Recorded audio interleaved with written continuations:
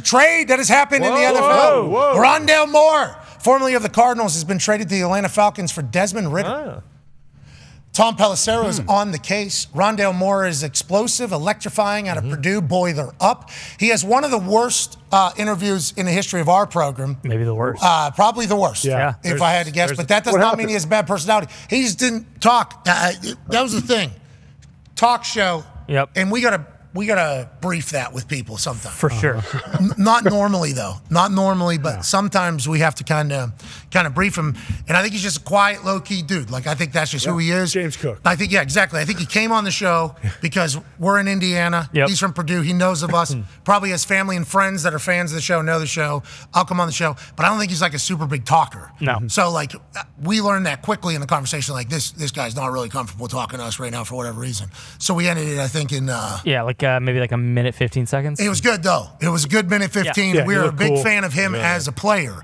But he got on that Cardinals team with Cliff Kingsbury, and they started utilizing him in like a Tyreek Hill role. He was getting the rock. He was explosive. He was fast. He was making plays. Little undersized. Who cares? Don't need it. And then for whatever reason, hadn't seen as much. Now he's heading over to the Falcons, and Kirk Cousins just added another weapon into his arsenal. And Desmond Ridder is going to back up Kyler Murray with the Arizona Cardinals after they lose the Pastronaut to the Minnesota Vikings last year and cut Colt McCoy. Fascinating development. I don't know why this is the case. With the Cardinals starting new, so are the Falcons. What are your thoughts? I mean, it felt like Rondale Moore is coming off his best year. Yeah, like he's a guy. Yeah, he played very well last year with, Dobbs at times and then Kyler Murray too. So that's what doesn't really make sense is because he's a first rounder and they're not going to give him the fifth-year option at the end. Maybe business could have got involved with that. Yeah. The Desmond Ridder in return thing is fascinating because I don't want to say we all came to the conclusion, but I think a lot of people were like, Desmond Ridder might not be an NFL quarterback right now. Maybe in a couple years, learn more, develop more, and everything like that.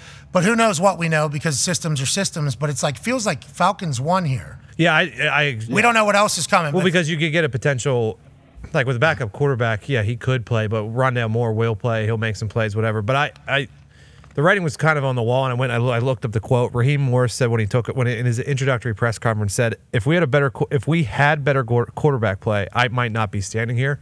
Like when you say that about a guy and he's still on the roster, he get me out of here. It's tough to keep him around. Yeah, I can see it. They probably been looking, I guess, AJ. That's what Tone just brought up there. Yeah.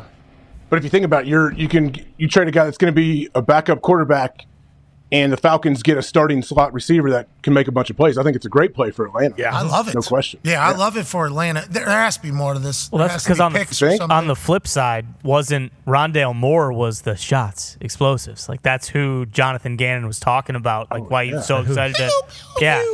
I'm really excited to unleash you in this offense, and then now you finally get Kyler Murray healthy, and it's like, okay, see ya. We'll send you to Atlanta. My source says in the know at the time tell me that Gannon's friends and family cooked him for that video. Nice. Yeah. Yep. Nice. That's incredible. Yeah. That makes him even cooler almost. That's what my source says have told me. And then there was another one about the belly. Yep. Like the fire in the belly. Fire, yeah. Also, like family and friends.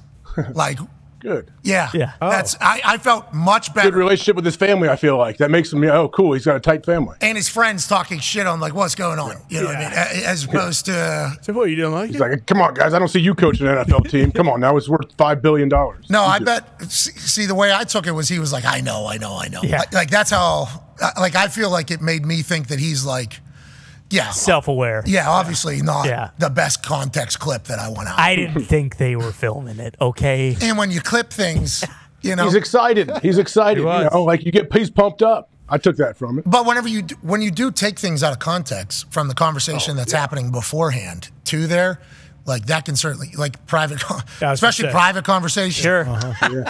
Not getting into it. It's going to happen. Yeah, you never know. All of a sudden you're a VP. You know what I'm talking about? Yeah, all right. And then people are going to find out. But like that is something too, like whenever we see these clips potentially out of context, we could probably judge somebody a little bit more. And that person could potentially understand that is what is happening as well and be, shit talked to about and also humble on the other side.